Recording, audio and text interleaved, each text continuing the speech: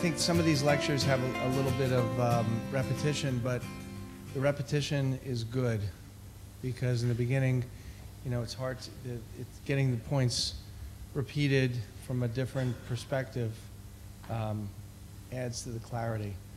I'm giving two lectures back to back. I'm going to start, I flipped the order just because this one I think is a little bit more straightforward. I think there's a lot of overlap with what John was saying, so I'll try to focus on the things that are not overlapped. The antegrade femur, this is basically a talk on antegrade femur technique. This is a publication we did in Surgical Techniques of JBJS, which really goes through a lot of this material, and you may find to be a helpful resource.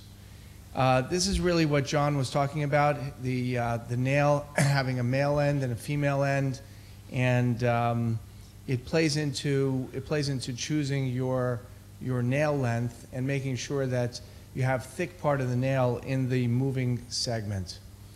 I prefer using, I agree, the piriformis is an easier technique.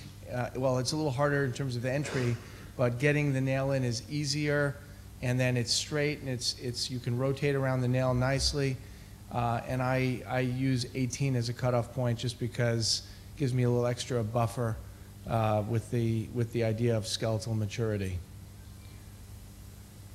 So here's an example. You know, here's a patient who has a leg length discrepancy of 30 millimeters, and so you know we're going to do a lengthening, and so this is the idea of the planning that John was talking about.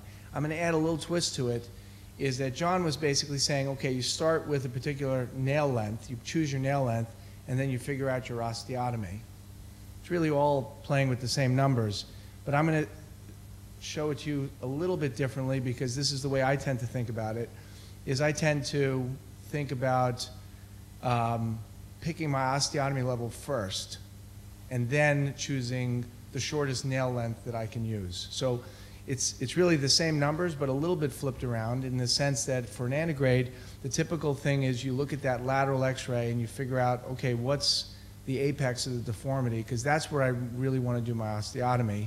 I tend to be a long nailer, so I try to use a long nail, but so I look at it as SNL, the shortest nail length, equals the osteotomy, which you pick out based on this picture, plus the amount of lengthening, plus the 50 and the 30. The 30 is the male length at the beginning, the thin part that's sticking out, and then the 50 is that extra sort of buffer that you want at least 50 millimeters, 40 to 50 millimeters of thick nail in the moving segment at the end of the lengthening. And so in this case, so this is my typical planning, SNL equals the osteotomy 170 plus 27 plus 50 plus 30, 277, and then based on that I say, okay, I'm going to put in a 305. You can always put in a longer nail, not a shorter nail, and then I picked out a 10.7 or an 8.5. I also made a little note to myself that I wanted to correct some rotational deformity at the same time as the surgery. I position patients with a bump under the buttock on a radiolucent table. Step one is to make the osteotomy level at the spot that you decided. So percutaneous approach, multiple drill holes. This is what it looks like on x-ray. I usually use a 4.8 millimeter drill.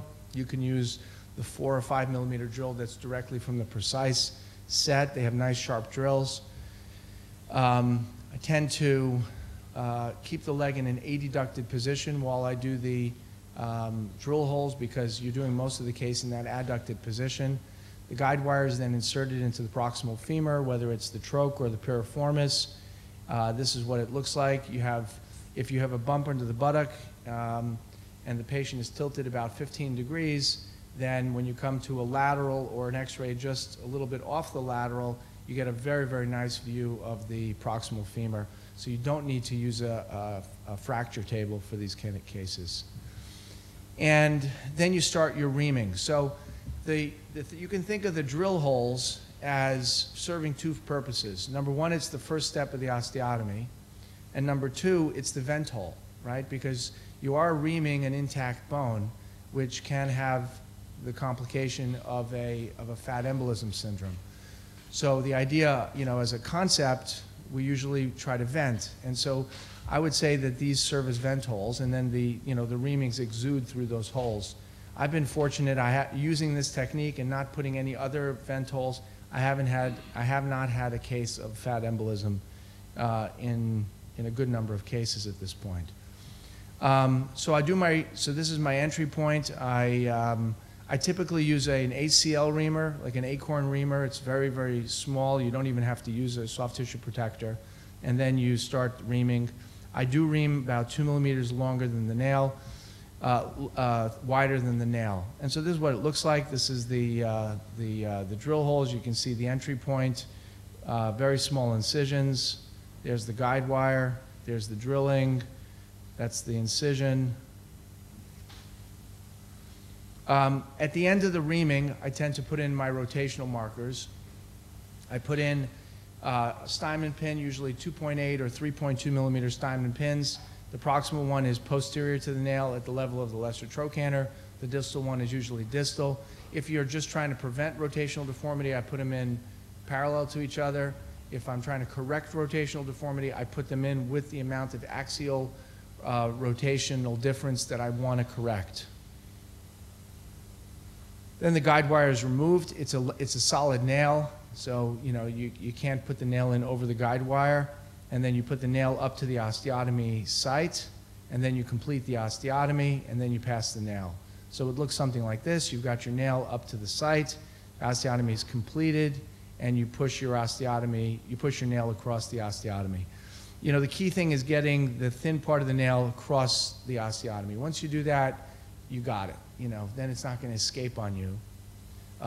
Usually what ends up happening is immediately, as soon as the osteotomy is complete, the femur does this. So usually just having your assistant lift the leg into extension allows the nail to pass pretty easily, but it's worth taking a couple of fluoroscopy shots just to make sure that you can get it across and that you're not traumatizing the mechanism. If there's a little bit of varus, you can also just do a little manual. But I tend not to use an external fixator for routine antegrade lengthenings. Some people do, some people don't. I haven't found it to be necessary for the routine antegrade lengthenings. The other question always is, how much do you complete your osteotomy? You want to do it just the right amount. You don't want to displace your osteotomy so much that you have trouble passing your nail. On the other hand, you don't want to do an incomplete osteotomy, right? It's the same story as what we've always been thinking about. So you start to develop a feel for it. I try to do the osteotomy, minimize the displacement, because as soon as I pass the nail, since I have my rotational markers, I tend to rotate around the nail. And so that, to me, gives me that feeling that I have completed my osteotomy. And I like that feeling. It actually works even best with a piriformis nail, because then it's truly straight. You get a very nice feeling of that rotation. The same feeling that we get when we take the 2 rings of the Ilizarro frame and you go like this. So it's the same kind of thing for me. And then locking screws are inserted. You can do it in whatever order you like. I prefer to do the distal ones first because I try to make my rotation perfect, but then it allows me that if I need to do a little residual rotational correction, I can do it after I get my distal ones in, and then I can just put the proximal ones in easily with the jig. They're bolts rather than screws, which is just a little technical thing that takes getting used to. But the reality is that the bolts are much stronger because the core diameter of the screw is bigger. So for example, if you put in a 5 millimeter bolt compared to a 5 millimeter screw, the core diameter is 4.3 versus 5.0. And we know that the strength of a screw is related to the core diameter, and it's exponential. So it's actually a big advantage. I've never seen, in my experience so far, I've never seen a broken bolt. Have you? Yeah, I've not seen a broken screw yet. I had a few broken nails, but I've never seen a broken bolt. So these screws go in first, the screws go in second, and you can see my markers. This is the rotational marker distal to the nail, and this is the rotational marker that's proximal to the nail, posterior, so it doesn't get in the way of the path of the nail. Here you see an example in the axial plane of the two markers. In this case, there was probably some rotational deformity that I dialed in. I use a goniometer intraoperatively to make sure it's exactly in the position that I want. This is what the nail looks like going in. That's, so the nail is at the osteotomy. The osteotomy is being completed. And then at the end of this process, you do a trial distraction in the operating room, which you can see going on over here. You identify the magnet, you make a mark on the skin, and then you can draw the footprint of the ERC, the external remote control device, and you can do 1 millimeter of distraction to confirm that the nail is working. What you're looking at when you do your distraction is this is the nail, these are the gears, and then there's a little space in here just below this top hat. And this is where you actually start to see the space of the nail on the x-ray. A couple of examples, 16-year-old with 45 millimeters of LLD from a congenital case. This is you can see after the lengthening. Again, this is the space that you end up measuring when you're following the distraction after surgery. And this is what we meant about, that the thick part of the nail, you want enough thick part of the nail in the distal segment at the end of the lengthening. I take my nails out routinely after about 9 to 12 months. As soon as we have good healing, most of the healing that I've been seeing with the antegrade femurs is hypertrophic healing. I've not had any cases of refracture after taking out the nails. This is one of my early cases, a 25-year-old, so an adult patient with 4.5 centimeters of LLD. On the left side, and this is 3 months post-op. I saw this kind of healing. I was very impressed. You can see the troch nail I do think that the troch nails put them into a little bit of varus, kind of remodels, and you don't really notice it, but if you look critically, most of the troch nails do kick it into a little bit of varus. And this was this patient 3 months after surgery. It was. Go ahead, extend your knee. It was pretty astounding. And flex it. Knee range of motion does not tend to be a problem with these cases. This is an example of an adult patient who had a club foot and a 1-inch leg length discrepancy. I didn't want to mess with the mechanics of a finely balanced club foot, and so will go to the femur and accept a little bit of knee height difference. Again, piriformis entry is my preference, as John had mentioned, and so we did a lengthening in the proximal femur. This is a 40-year-old guy, and again, you can see this hypertrophic healing that you see. This is a post-traumatic patient, also 50-year-old man. He's been through a lot, not a particularly healthy guy. Leg length discrepancy 40 millimeters after this situation. Again, just to go over, SNL type of analysis, the osteotomy is at 170, 40 is the length, the 50 and the 30 is a constant, so the SNL is 290. In other words, that's the shortest nail that I want to put in.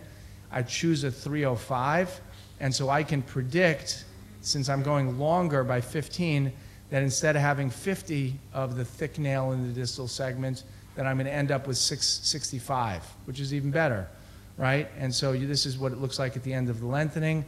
And so I can predict exactly how much thick nail is going to be in the distal segment. And this is the healing that we observed.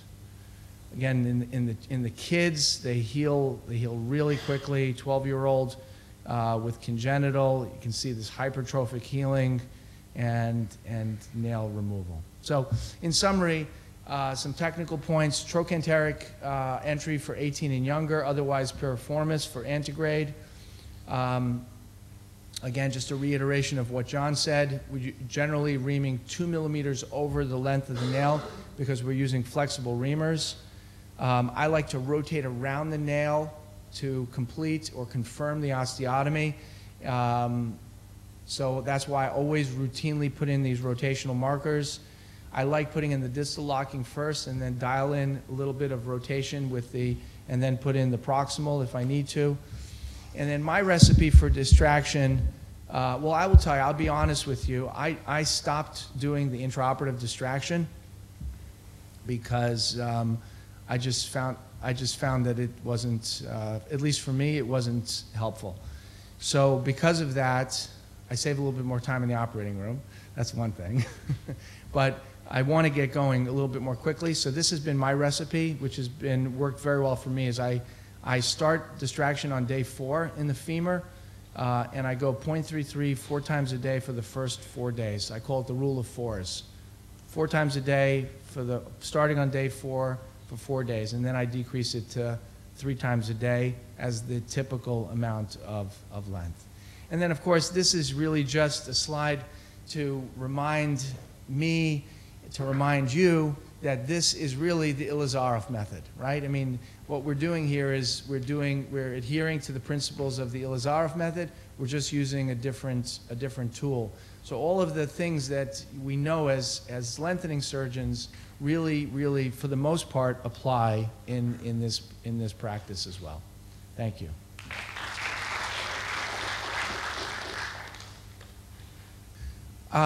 You know, it's going to be answered. I use the temporary external fixator in more complicated cases, more as you're going to see in this talk, which is acute deformity correction and then lengthening. So, you know, you can use it if you like, and you know, John can comment. I think John routinely uses the X-Fix for antegrade. I mean, you know, the idea of doing the osteotomy, having your pins, putting a bar on just to hold it is also, you know, I mean, you have that option. I tend not to use it for the routine cases, but I use it for, as you'll see in this talk, when I'm doing deformity correction and then lengthening. Yes? Do you ever find indication for thread, rigid reamer, I've never used the rigid reamers. You know, I've only used flexible reamers. I think that because part of the reason that we ream 2 millimeters over is because, you know, you're reaming, you have to have that little bit of extra room because you're not really reaming it straight. But I have no experience using rigid reamers.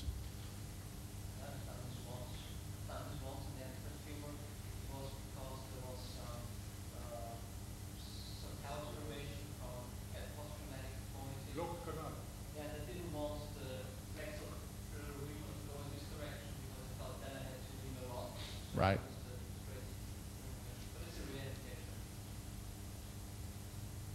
Yes. have you had any complication regarding reading some stress sizes and neoplasty or retrograde nail short enough Yeah. to go beneath the apex? I haven't. I would be hesitant to do it on somebody with osteopenia, but I haven't had any fractures in that situation. Okay. So acute deformity correction and lengthening. So again, just to reiterate, the accuracy of lengthening we found was 96% when using this technique when we looked at our first cohort of lengthenings, which was an average of 35 millimeters, measuring the actual distraction compared to what was prescribed. So you take a patient presents with this x-ray. So this is the knee x-ray that presents to the knee surgeon, right? Looks like I'm giving the wrong talk. And you could just do a total knee, or if you listen to the patient's history, or you have, you know, you're looking for other things, you realize that there's more to the picture. And you can see this is a varus procravatum malunion that's associated with a leg length discrepancy of 25 millimeters, right? It's a whole different story. And these are not the kind of things you want to miss and then just treat the knee with an arthroplasty or a unicompartmental knee replacement, right, which is what it looks like. So, you know, here you can see the MAD is medial, representing the varus. You can see that the planning shows that the deformity is coming from the femur. You do your planning, and you can see that the apex of the deformity is kind of where it is obvious, right? No surprises. Then I switch over to this anatomic axis planning because now I have to figure out where I'm going to cut the bone, where I can make it so that the canal is going to be confluent between the proximal and the distal segment. I use my SNL analysis that we talked about to figure out the nail lengths by measuring each segment. And then intraoperatively, this is, I think, a good example of using an intraoperative external fixator. Here, this is, I like to use these 2-pin fixators, but because this was a biplanar deformity, I used a double fixator. This is a technique that I learned when I was in Baltimore 18 years ago. And you can see, you can put your fixator pins to control both the coronal and the sagittal planes, but you see the pins are placed so that they're out of the path of the nail, right? So that's really one step of where the fixator is really, really helpful. And number two is, you do your osteotomy, you can use your fixators to reasonably line up the canals, and then you can use, the intramedullary nailing sets have these fingers where you can pass a guide wire, so that's another nice technical point. And then once you do that, once you get your guide wire and you get it reasonably straight, then you can start reaming, you pass your nail, and in this case, sometimes it's a little hard to predict how much length you're going to get from the deformity correction, but here you can see we got about half from the deformity correction, and we got about half from the additional small lengthening. And despite, when you do these big acute deformity corrections, you can get some slower bone healing. So maybe slow down your distraction a little bit, be a little sensitive to it, but you can see here it healed up nicely. Now, there's still some residual deformity, and so just as a quick little, sort of an aside, at the same time that I did his removal of the nail, I also planned a proximal tibial osteotomy, right? You can see, and an opening wedge correction to really provide a complete, comprehensive solution for this patient. Again, the reverse rule of thumbs is something that we use a lot in terms of planning my blocking screws. I'll show you another example of a tibial deformity. Ruvain, this is Ruvain. This is the case I wanted you to see, right? This is the femur and tibia. So you can see here, this is an older teenager who has fibular hemimelia and some shortening that's roughly divided between the femur and the tibia, but you can see there's a valgus deformity in the tibia, and so you can do your joint orientation angles, confirm these things, you do your planning. You can see you've got the femur straight. I've got my SNL analysis for that. I've got my SNL analysis for the tibia. But I want to do that deformity correction. And again, you know my philosophy on this is the blocking screw is critical. You have to figure out what the size of the blocking screw, where the blocking screw has to go relative to the size of the nail and the size of the canal. And you can see here a couple of other points, the fibular length stabilization screws, proximal and distal, and you can see after lengthening half in the tibia, half in the femur, with the correction of deformity and the blocking screw, correction of the alignment. Very nice healing in the femur, very nice healing in the tibia, and again, I call your attention to that blocking screw. Remember, in the tibia, there's a tendency to go into valgus too. So even if you leave the operating room roughly straight, like let's say you have 10 degrees of valgus, and you say, I'm going to do a diaphyseal osteotomy, I'm going to correct most of it. You might, if you undercorrect it 2-3 degrees, when you do your lengthening, you're going to go back into valgus. So I would encourage you to use the blocking screw in those kind of situations. Retrograde femur, I think, is sort of the workhorse of this acute deformity correction. Here's an example of another malunion, 4 centimeter LLD, varus recurvatum deformity. Again, reverse rule of thumbs. I do my coronal plane planning, and you can see there's 12 degrees of varus. I need a blocking screw on the medial side, which is in the concavity of the deformity. Once I do my anatomic planning, I template the nail in the direction to make sure that I'm right on, I go on top of my axis line. That's how I decide, based on the size of the nail and the position, where I'm going to put in my blocking screw. That's kind of the technique that goes along with that. Again, I have to make a decision about where to cut the bone so that I can cross the canals. This is just this would be the rule of thumbs, right? This is Ilazarov's rule of thumbs, and so the blocking screw in this case goes opposite. And you don't have to put in 4 blocking screws. I mean, you can decide what you want. In this case, the only blocking screw that I felt was essential was the one that I've just pointed out to you. And so there was also some rotational malalignment in this case. So you can see I put in my external fixator pins with some rotational divergence out of the path of the nail. I do my osteotomy, correct the deformity, correct the rotation.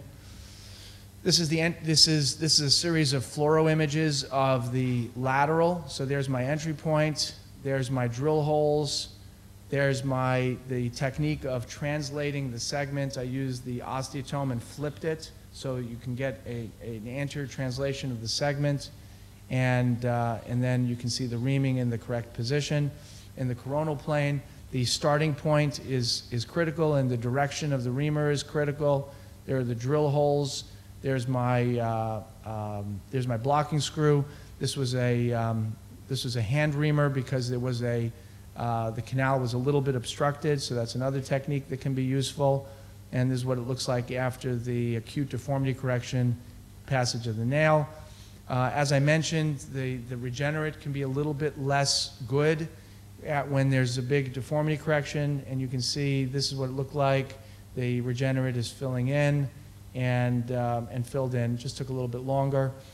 Here, because I agree that the straight nails are better than the curved nails, and because it's riding along the posterior cortex, you don't need a posterior blocking screw. There's no room for it to go into a procurvatum or flexion deformity, and you can see the patient happy and back to his active lifestyle. This lady had advanced arthritis of the knee and this varus procurvatum deformity of the femur, big leg length discrepancy. And so, again, the planning for the two planes, my blocking screw, reaming in the correct direction in the distal segment, osteotomy to correct the deformity, correction, passage of the nail. We did the maximum lengthening. At this time, this was a 6 centimeter lengthening, so this was the maximum. But we corrected the extra-articular deformity, but she was still plagued by her advanced arthritis of the knee. And so when we went back to take out the nail, at about 9 months later, I did a knee replacement at the same time. So you can sort of use different techniques to achieve your goal. So you start with this and you end with this. You can do, Christoph showed a case of bifocal, where you're doing deformity correction on one end of the bone and lengthening on the other. This is the opposite of that. This is a patient who has a malunion of the proximal femur. You can see the neck shaft angle is decreased from this traumatic injury. And so my plan here was to do a blade plate proximally, and so I did my blade plate planning proximal. And you can see this is the steps of that surgery to correct the varus deformity. But I'm not going to correct the full leg length discrepancy by doing that. So at the same time, I did a retrograde femur lengthening. The blocking screw here was really just to prevent varus during the lengthening. And so this is an example of this bifocal approach where you're doing acute deformity correction on one end of the bone and you're doing lengthening distally, and you can take care of, you can correct the entire deformity. So in summary, acute correction and lengthening, we use a lot of fixator-assisted principles. The entry point is very important when you're dealing with a short segment, whether it's the proximal tibia or the distal femur. The direction of the nail in the short segment, very important. Put your X-fix pins out of the path of the nail. You can use the pins to mark rotation as well, to prevent rotation or if there is rotational deformity. And in general, with a severe deformity, do the osteotomy first, straighten the bone, hold it with the fixator, and ream in the straightened position. And blocking screw placement, you're going to see different. You're going to see different practices and different styles, but in general, I prefer to put the blocking screws before the osteotomy is complete and before I'm reaming. That's my preference if I'm doing a deformity correction.